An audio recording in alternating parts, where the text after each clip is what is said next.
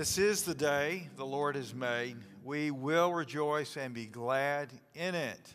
It is so good to see the sunshine, isn't it? And to look around and see all the beauty of God's creation and just soak in this time of year. And we welcome you to worship during this hour here at First Baptist, and look forward to singing together, hearing God's Word, and most of all, experiencing God's presence and encountering Him during this time. You saw me walking around with this little guy here. We've had Noah a good bit this weekend because Allie had to go back to Iowa City with very low, almost zero white blood cells, and so she had some infection, and they've got that under control, and hopefully she'll come home tomorrow. And so thank you for your prayers for her and Ben and Noah, the whole family, and appreciate that very much. We have our prayer request, which I want to encourage you to always refer to, and so take a look at that. Also, ABWM meeting is tomorrow, and so just a reminder that is at 9:30 as usual in the GA room, and also that at the end of the service today we're going to have a special moment when Richard Houston comes forward to join the church. And so just wanted to give you a heads up that after we sing our closing benediction, "Blessed be the tie that binds," that Richard will join me here at the front, presented for membership at our church, and you can come by and you all know him, but officially welcome him.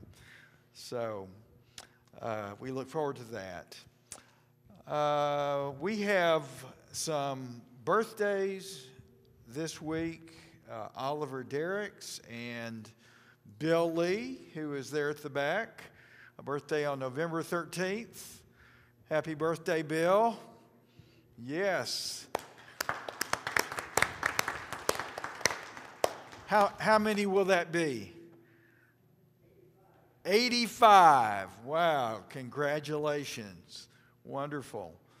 Also, Tim and Trudy O'Neill will celebrate an anniversary, and they are going down this week to Kentucky to be with Sean and his wife, who are both in the military, in the Navy, and they will be deployed in just 2 or 3 weeks. And so they want to spend time together as a family in Kentucky, where Sean and his wife are posted at present. And so be in prayer for Tim and Trudy as they travel and they have this time together as family. So let's go ahead and sing happy birthday to all of these friends. Happy anniversary. Okay. Happy birthday to you. Happy birthday to you. Happy birthday, dear friends. Happy birthday to you.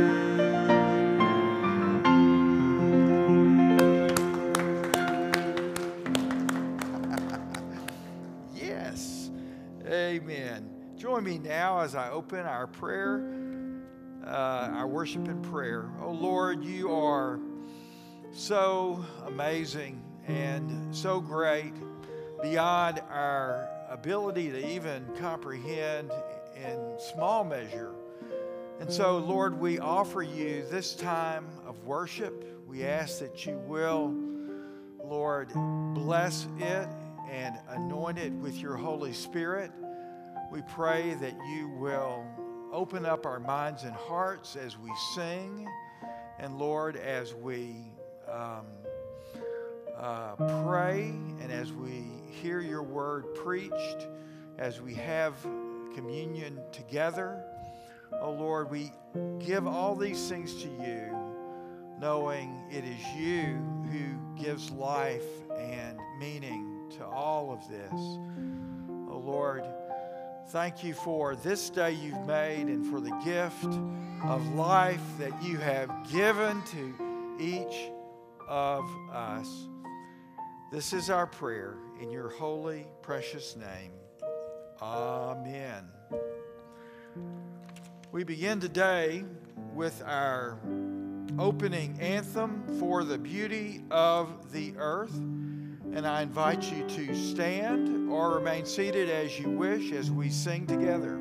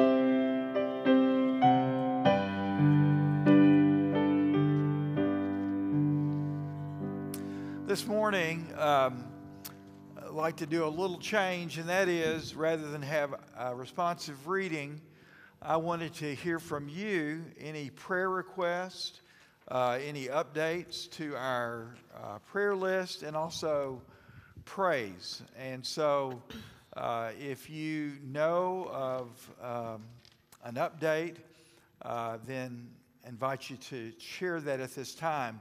For one, many of you know that Lynn Shaddle has not been well this week, and she's been to the hospital 2 or 3 times, and she has an infection, and so they've been treating her for that.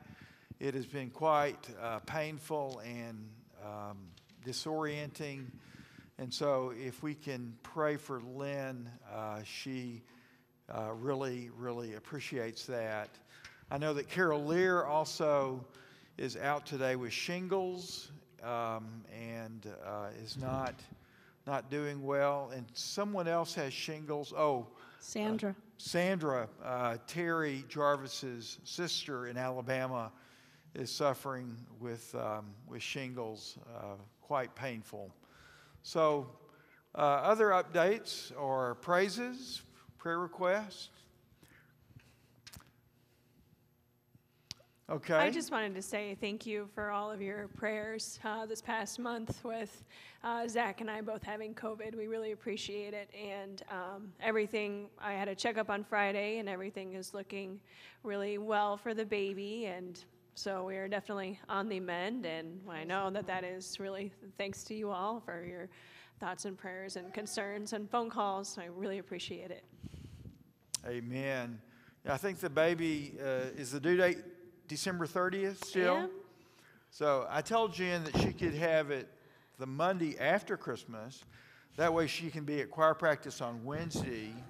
Yeah, and then be sure and be here on church on New Year's Day. So we've got it planned. It's already covered. No worries. Okay, Jan. I'd just like to thank everybody for their prayers for my brother. He had surgery on Tuesday and really came through fantastic. They shocked his heart once and it fell right into regular rhythm. And now he's got a loop recorder inserted to record any problems that he may have. So I appreciate everybody's prayers. Amen. You might know that Susan Gritton is still recovering from her heart shock procedure. And so she asked for our prayers. It's been kind of a slow process, but she is gaining strength day by day. Any other prayer updates, prayer requests?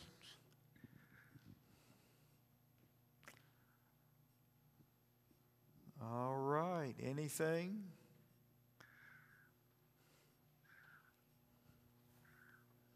Well, let us be faithful in prayers for all the ones we know of. Randy Bunton will have surgery this week in Iowa City, and it's a serious surgery, and of course we're all concerned for Randy. He's been through quite an ordeal for a number of months, and so let's pray that this surgery goes smoothly and that he begins his healing process after that. And just lift up Randy and Glenda and the entire family in your prayers.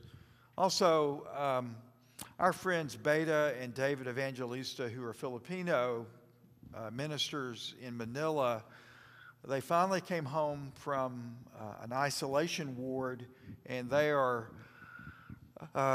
doing better, but she cannot go back to work for another 5 weeks. And so she's trying to do a catering business from home in order to make money. And so the Philippines doesn't have the same kind of benefits for jobs as we do. So if you don't work, you don't get paid. The government doesn't help. The business doesn't help. And she works for a major food manufacturer, and so she's the main breadwinner, and David is a pastor. So let's pray for David and Beta Evangelista as well. Join me now as we pray together. Oh Lord, we thank you that indeed you are the God who hears our prayers and is moved when we hurt and when we're suffering and when we're concerned for our friends and loved ones and people we don't even know. So we do pray for those who are suffering today and ask for your mercy upon them. Lord, we pray that you would pour out healing power, courage, encouragement. Lord, that you will be near those who are holding on to you like David and Beta Evangelista, that you'll provide for them their every need in many different ways. Lord, we just pray for them. And Lord, we just thank you that we have you as our Abba Father, and that you care for us, and we can cast all our cares on you because you do care for us. Thank you for the answers to prayer we've seen, for your presence in our lives. We give you thanks and praise, and make our prayer in the powerful name of Jesus Christ, our Lord and Savior. Amen. Let's continue to worship as we sing together, Faithful One of the beautiful choruses that we have learned this year. I invite you to join me as we sing. Feel free to stay seated or stand as we sing Faithful One.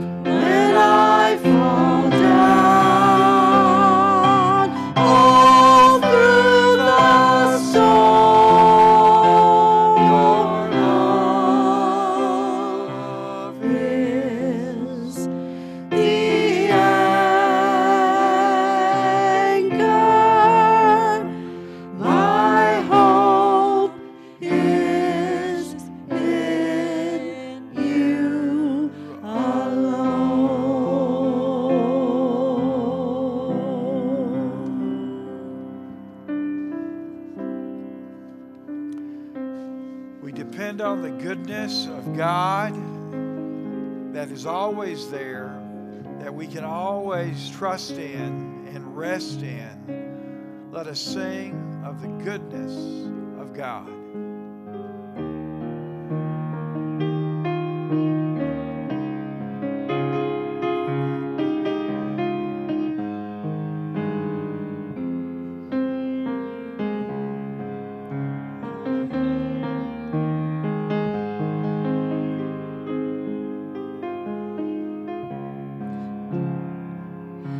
I love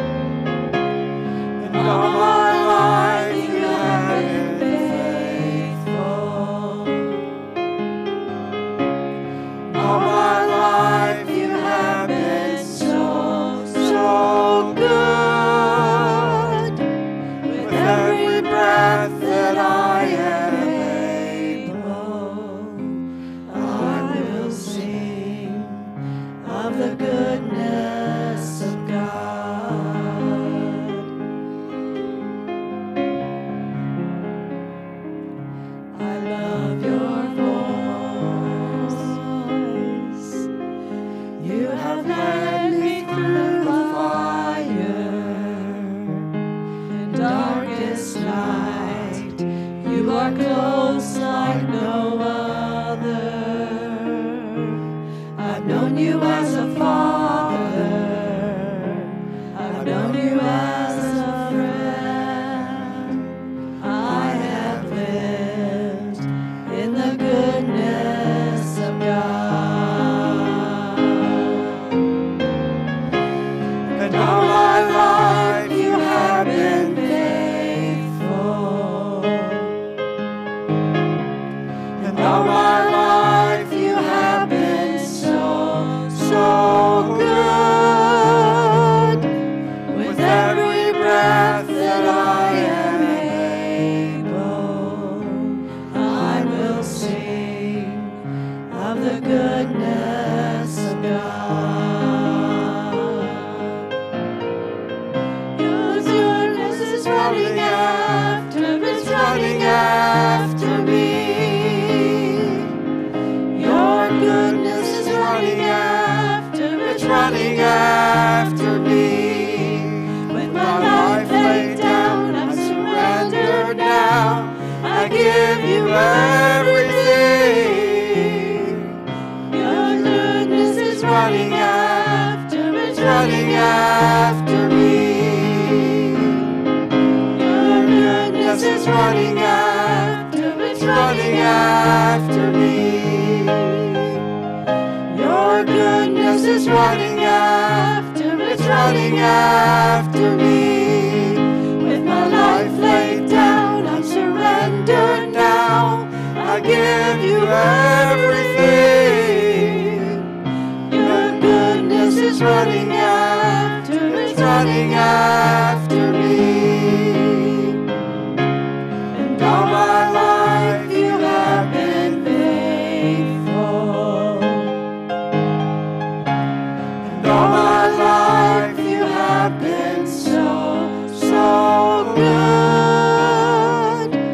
With every breath that I am able, I will sing of the goodness of God. It's all my life you have been faithful.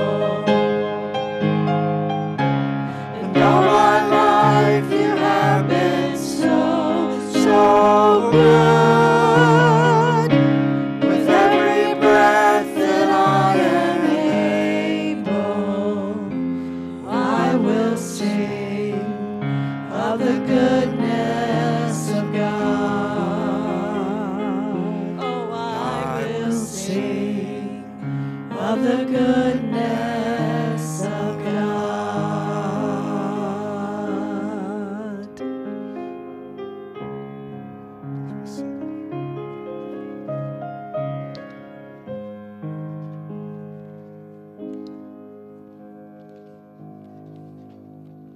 God is the source from whom all blessings flow.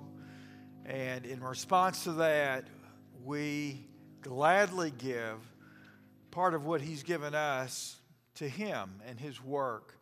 Seek ye first the kingdom of God and His righteousness, and all these things will be added unto you.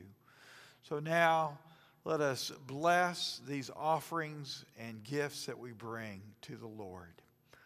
Oh God, you are the one from whom all blessings flow, the giver of every good and perfect gift.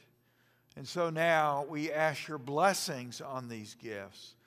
And Lord, may you use them and multiply them, that your name will be exalted in all the earth. Oh Lord, bless these gifts and bless each giver, and use these gifts that lives would be touched and transformed. This is our prayer in your holy, precious name. Amen. We give thanks to the one from whom all blessings flow, singing out our doxology of praise. I invite you to join me as we sing the doxology, and feel free once again to stand or be seated as we sing. Let's stand and sing, or be seated as you wish, as we sing, Praise God, from whom all blessings flow.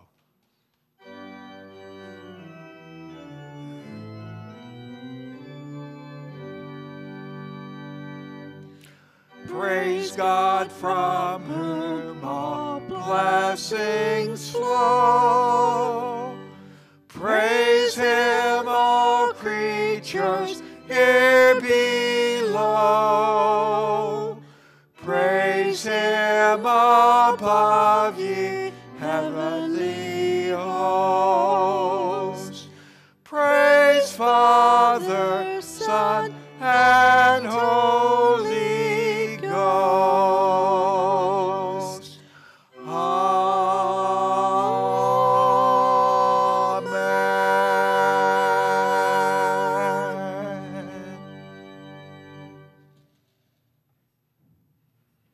Jen told us Wednesday night she wasn't sure how much longer she'd be able to play the doxology on the organ, since you have to see the pedals.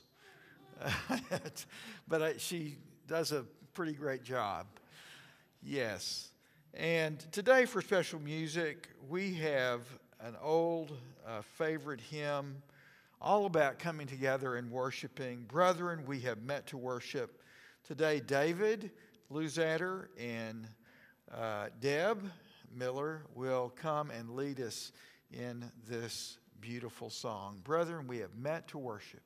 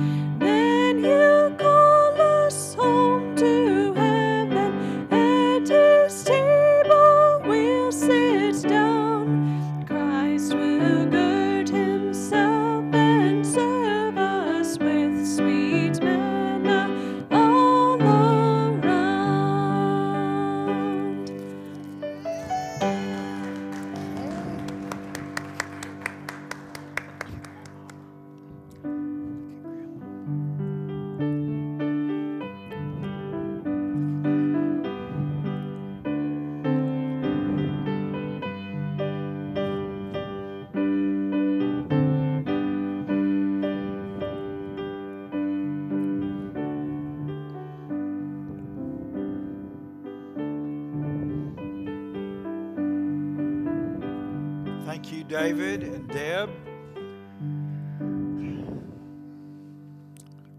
Please pray for me as I preach the word. We are in our series on live wires, and God created us to be human beings that are alive with His life and with His power, to be live wires filled with His presence and living in a trusting relationship with Him. And so really much of life is about learning how to live in this trusting relationship with God. And so really, on one hand, we have that option to trust God in the days of our life. And on the other side, we have the temptation to take things into our own hands and try to work it out in our own way. And so if you want to know the story of the Bible, it is really about a series of tests between those options: trusting God or taking things into our own hands. In the Garden of Eden, Adam and Eve were told, take anything you want. You can eat from any tree, just don't eat from that one. And it was the tree of the knowledge of good and evil. God knew they needed wisdom, the knowledge of good and evil to live, but He was saying, trust me, and in my time, then you will have that. Did they do that? No. They took. And with that fateful and fatal decision, we have the rest of human history. And so God, from that time, has been trying to put this relationship back together. And so, just a quick summary of what this series is about and what we've said to this point. First of all, we began with Adam and Eve in the garden, saying that we, as human beings, have been created in God's image. No other creature can say that. No other creature is that. What does that mean? It means that, for one thing, we are male and female, and in those expressions, together we express the wholeness of God. But then, going further, we are to be fruitful and multiply, to fill the earth and subdue it, or in other words, order it. When you take care of a garden, what do you have to do? You have to do some work in order to make it fruitful. And so this was part of our calling and identity. And it says in 1:28 of Genesis, rule over the fish in the sea and the birds in the sky and over every living creature that moves on the ground. We were made to work and to take care of creation. But we forfeited that when we made that terrible choice. And then, the next week we looked at the call of Abram and his story. So, God, He decides to choose a person from whom He's going to build a family.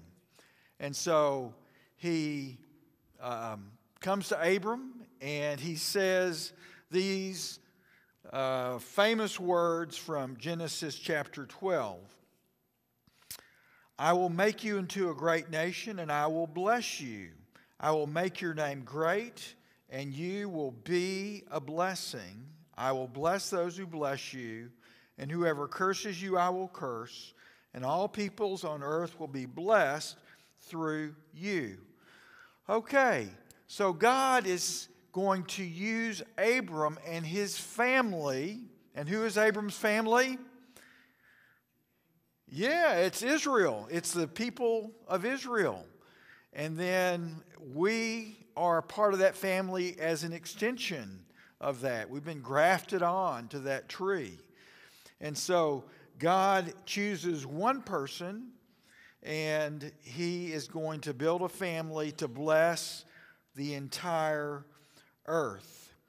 And so we know that Abram wasn't perfect. He took things into his own hands. They tried to have a child, a crazy idea, but they took Sarah's servant Hagar, and Sarah said, well, just have a child through her. We're not getting anywhere the other way. So, and so Hagar becomes pregnant, and then there's this jealousy, despising going on between Sarah and Hagar. Hagar has to flee into the desert pregnant. God appears to Hagar and rescues her. And there's a number of other things where what's happening? Abram is trying to take control. He's trying to take things into his own hands. I mean, how are you going to have a great nation if you don't even have a single child? So God is asking him to trust him for a child, and Isaac is born. But then God asks the seemingly impossible, where he says, take Isaac, go up the mountain of Moriah, and sacrifice him.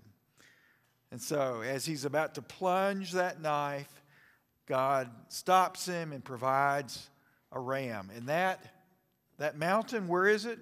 Jerusalem. Jerusalem. And that is the place where sacrifices were to take place in the temple centuries later. That's the place where Melchizedek appeared to him and blessed him with all sorts of provisions after a battle. And so we've got that story of Abraham.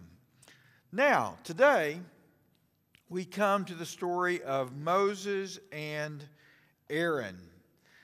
Now, Abraham's family does grow, and they are rescued from famine through Joseph in Egypt, and they make their way to settle in Egypt, and they multiply.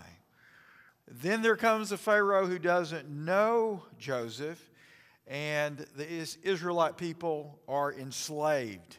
They're forced to make bricks to build the great cities of Egypt. And so God calls Moses to rescue them, to lead these slaves out of Egypt to the promised land. And so, basically, that is quite an interesting story. And so he calls out the Israelites. He delivers them through the waters. And he tells them in Exodus chapter 19 these words. Let me start with Exodus 19:3, if you'd like to turn in your Bible, Exodus 19:3. Then Moses went up to God, and the Lord called to him from the mountain and said, this is what you are to say to the descendants of Jacob, and what you are to tell the people of Israel. You yourselves have seen what I did in Egypt, and how I carried you on eagle's wings and brought you to myself. Now, if you obey me and fully keep my covenant, so this kind of special relationship, like a marriage partnership between God and his people, then out of all nations you will be my treasured possession. Although the whole earth is mine, you will be a kingdom of priests and a holy nation. These are the words you are to speak to the Israelites. Wow. So, Moses is supposed to tell the people, you're all going to be priests. Lucky you. How many of you dreamed of being a priest when you were a kid? How many of you just dreamed of, oh, when I grow up, I want to be a priest? Or I want to be a kingdom of priests. I want to be part of a whole nation of priests. Well, that's what God plans to do. He plans to make a nation that is going to be his connection between himself and the world. See, a priest is a connector. It connects God with people.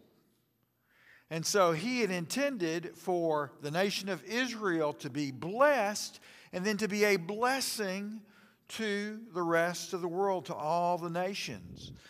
And so what do the people say? All right. So Moses went back and summoned the elders of the people and set before them all the words the Lord had commanded him to speak. The people all responded together, "We will do everything the Lord has said." So Moses brought their answer back to the Lord. So they say, "Sure, we'll be your people and we'll do everything you say." Did that happen? Not quite. Not quite. So, God prepares for the people to come up the mountain. And they go through this preparation time. But then we come to Exodus chapter 19, verse 16. On the morning of the third day, there was thunder and lightning with a thick cloud over the mountain and a very loud trumpet blast. Everyone in the camp trembled.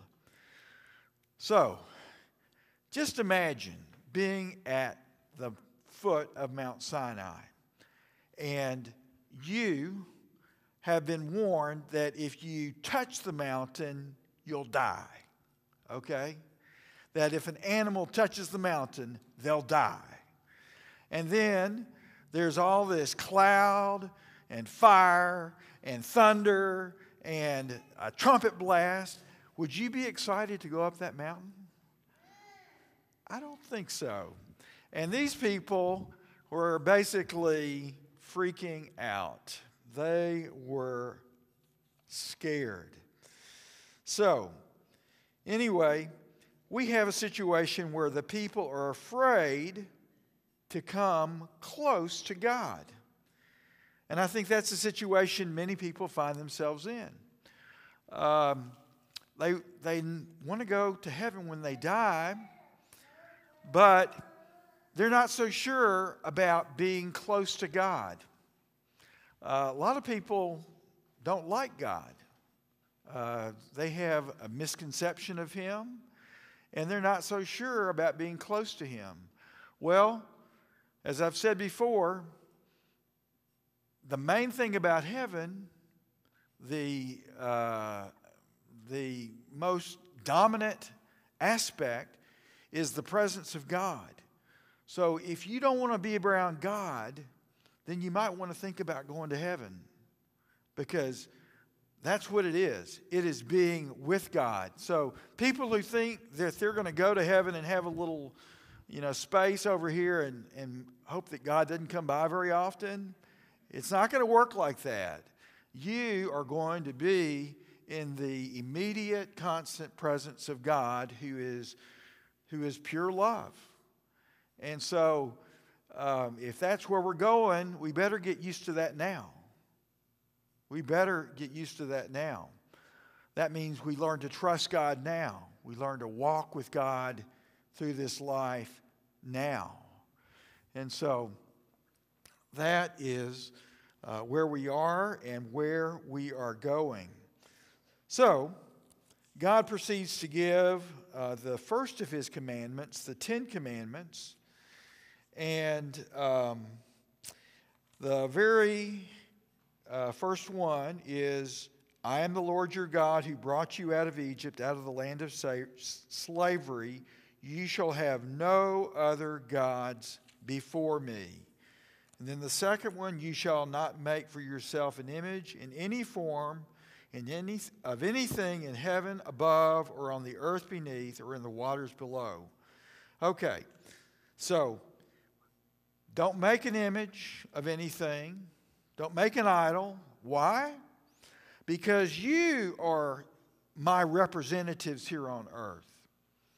You, human beings, are the image of God, meant to represent me to the rest of creation.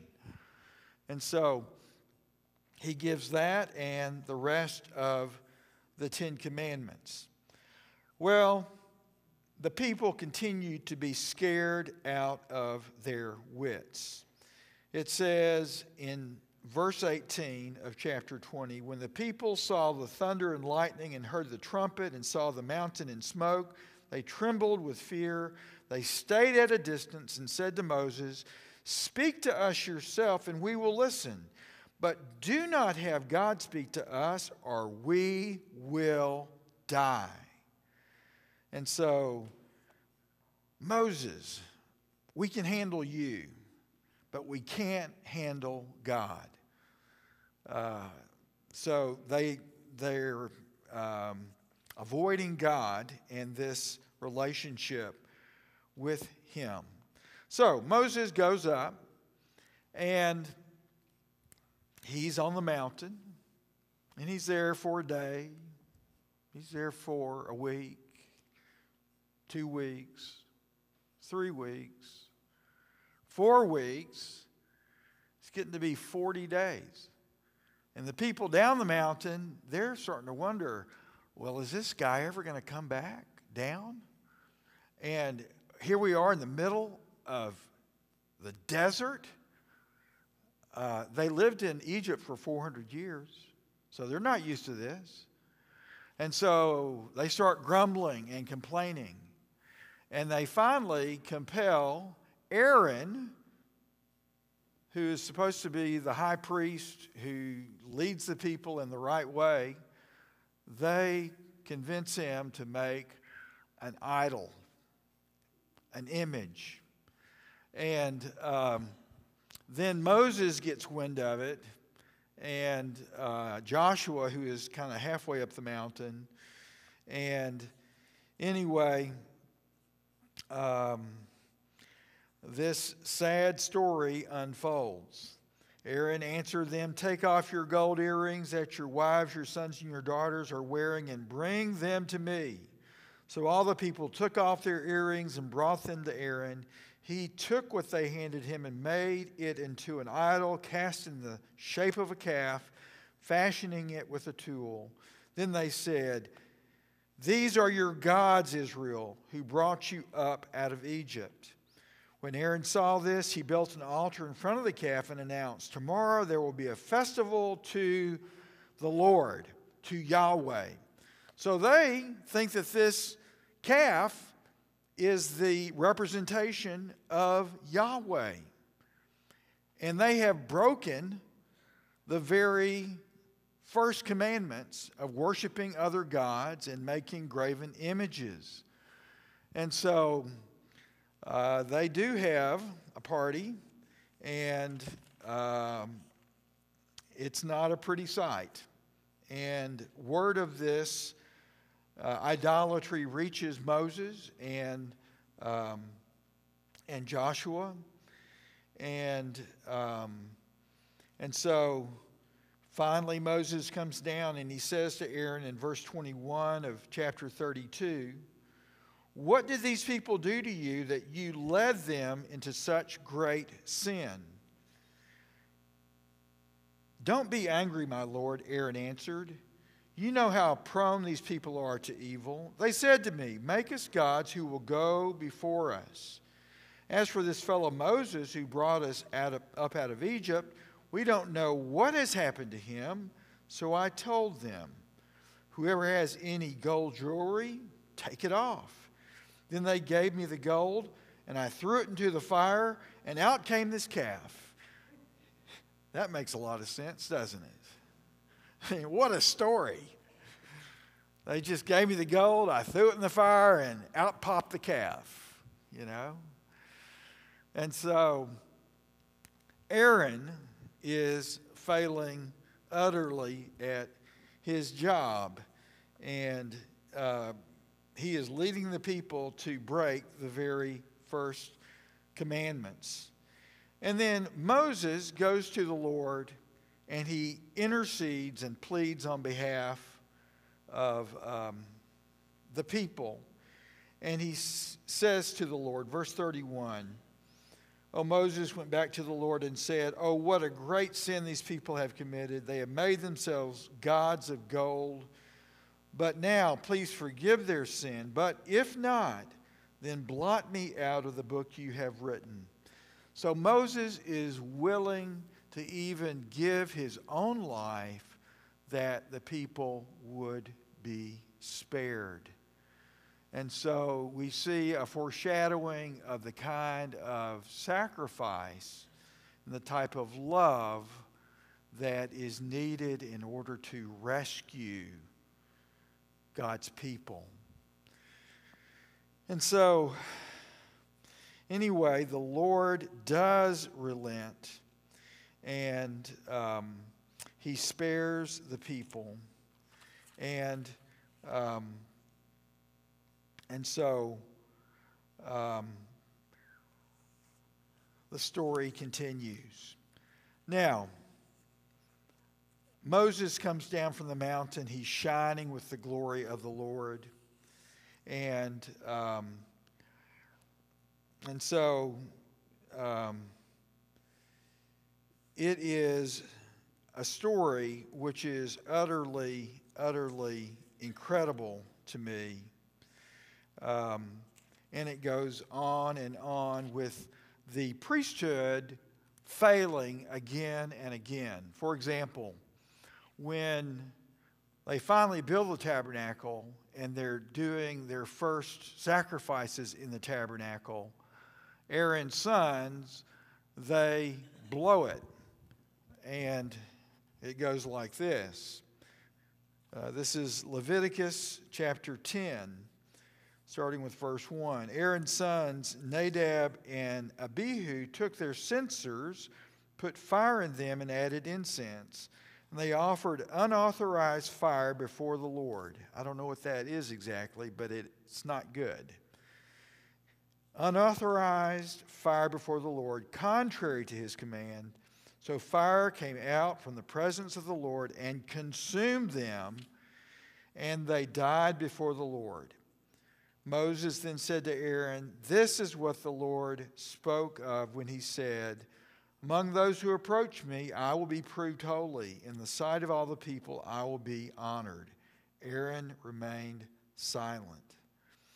So, you've got two priests, two sons of Aaron, that are struck dead within the tabernacle, and they have to be taken out because they're defiling the tabernacle.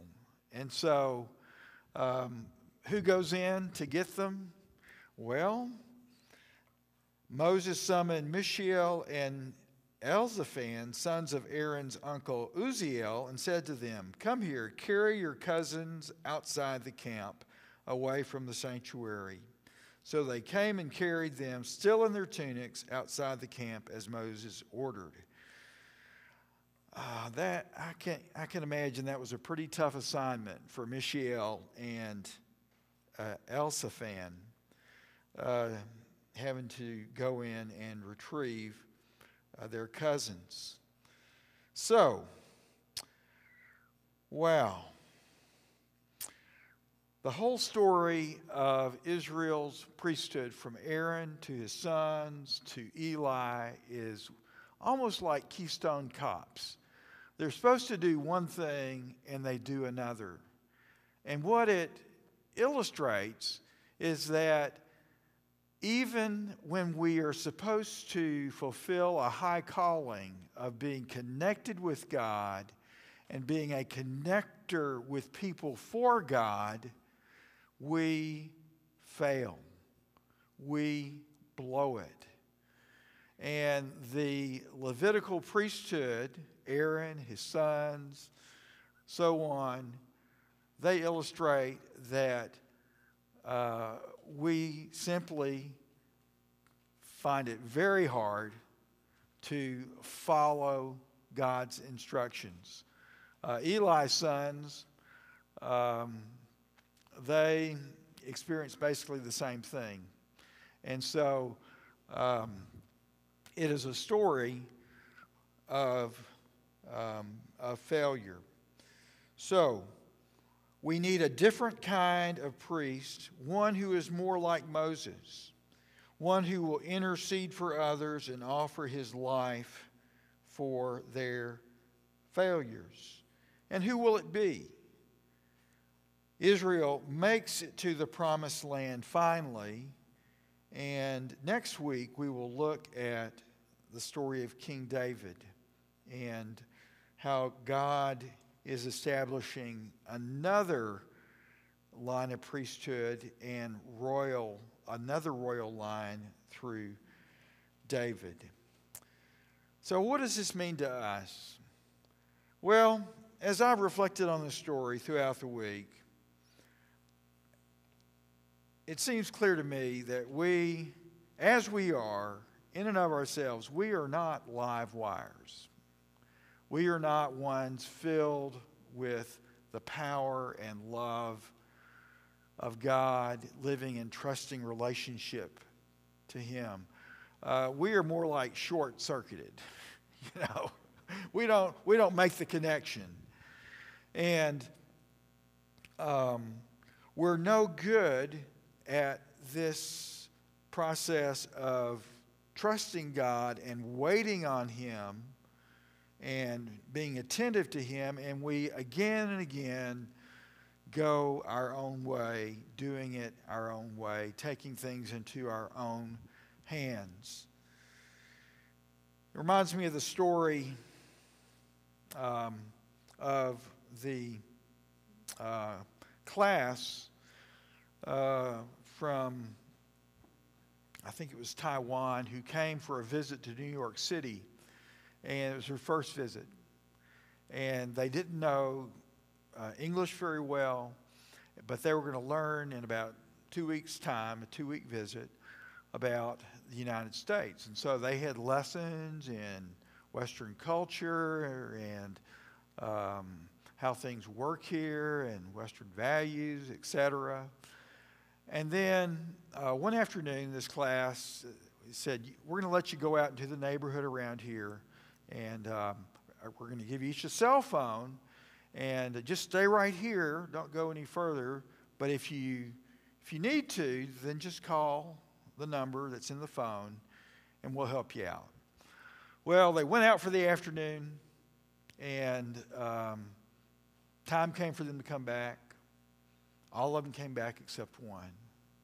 And they waited. They waited half hour, then it was an hour, hour and a half.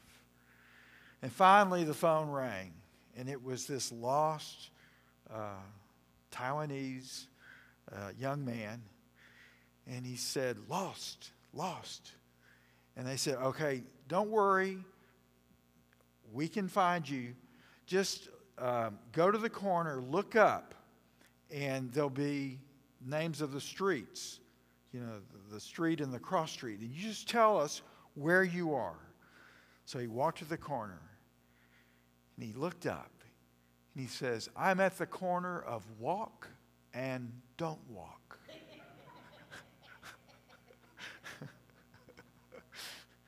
And isn't that where we find ourselves many times? We're at the corner of walk and don't walk. I mean, we want to trust the Lord, but then we're tempted to take things into our own hands. We want to trust and believe that God is for us, and He's going to see us through, and He's going to make a way where there seems to be no way. But then we're rattled as well. We're at the corner of walk and don't walk. And so God is in this process of restoring us in our relationship to Him, to a relationship where we walk in trusting dependence on Him. But it's going to come a different way, through a different line. And that will lead us to the story of King David. Pray with me. Oh Lord, now, as we consider your story from the Bible that describes your covenant relationship and rescue of your people, we realize that it's our story and that we need you. We need you too. And so, Lord, we come to the Lord's Supper realizing that this is what we need, a living dependence upon you, knowing that you came to be for us what we could never be ourselves, and to give your life on our behalf. Oh Lord, we thank you, and in this simple meal, the bread and the cup, we reaffirm our love and commitment to you. This is our prayer. In Jesus' name, amen.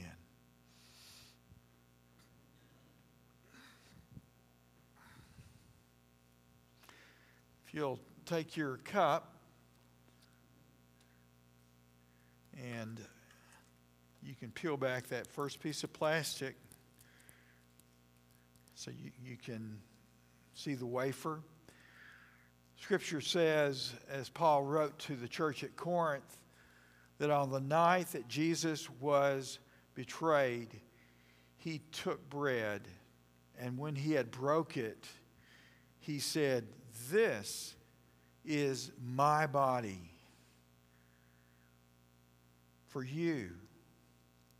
Do this in remembrance of me." Lord, as we prepare to eat this bread, we remember your sacrifice for us upon a cross. No one put you there. You willingly went, giving your life for us so that we might be restored to life. So, Lord, taking this bread, we recommit ourselves to you and express once more our love for you and give thanks. In Jesus' name, amen. The body of Christ, take and eat. And then Scripture says that after supper, he took the cup. And he said, "This cup is the new covenant in my blood." The blood of the new covenant. And as often as you eat this bread and you drink this cup, you are proclaiming my death until I come again. Oh Lord, as we take this cup and we tell this story by taking this bread and taking this cup, we remember and we proclaim that it is only through your life and our trust in you that we have eternal life. Lord, thank you. Thank you for such great love, such amazing grace. In Jesus' name we pray. Amen. The blood of Christ, take, drink.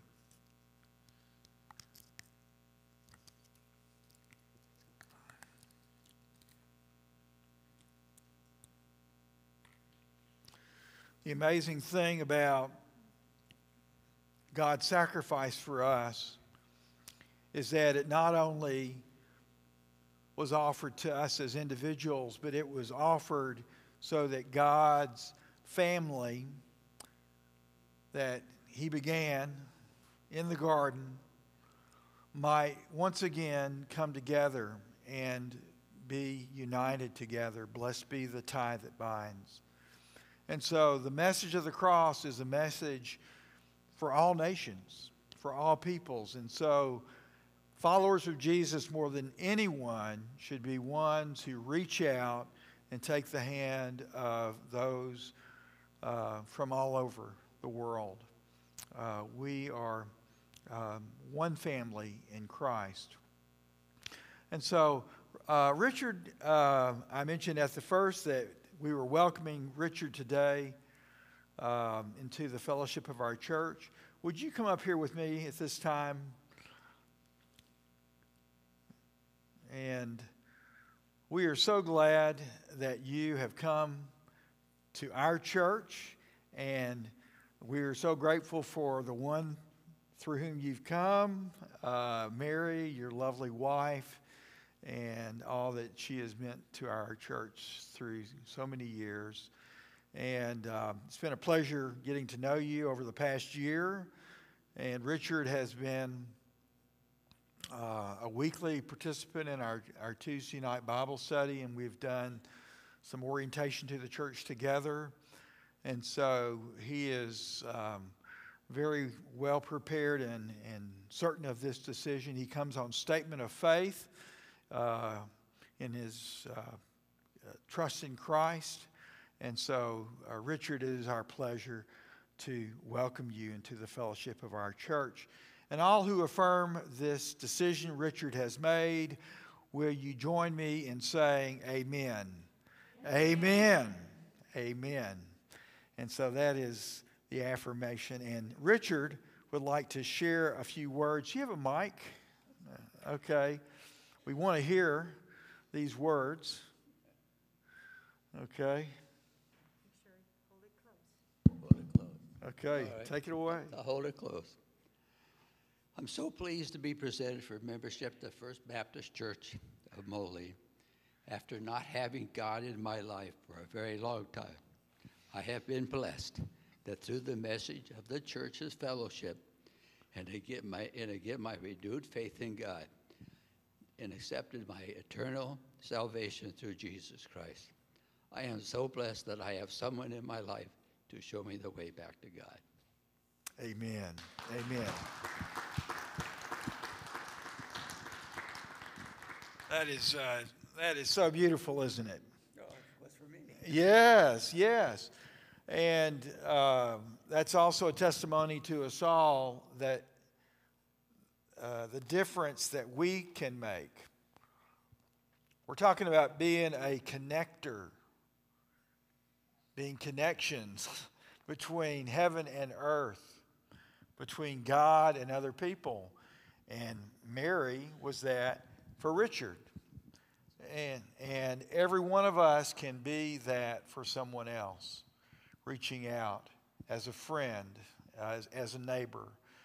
And I don't need to tell you how many people surround us each day who are utterly, utterly lost and are seeking meaning.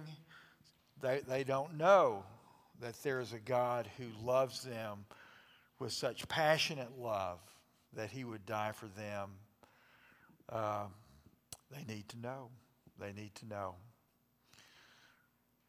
Let's stand now as we sing our song of fellowship. And I invite you to just stand. We're still in our kind of protocol of just standing and not linking, but we are one in Christ. So let us sing together. Blessed be the tie that binds our hearts in Christian love.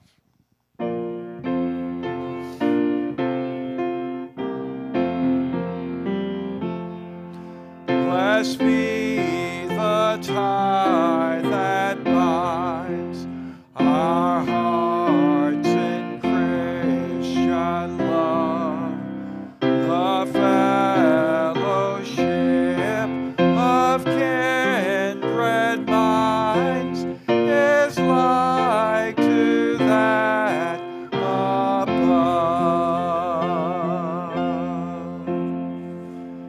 Amen and amen. And Richard, would you come up here and stand at the front? And I invite you to come by and just give an official welcome to Richard and to the fellowship of our church. This very important step he's made. So if you just stand right here. All right. I invite you to come forward and extend the right hand of fellowship.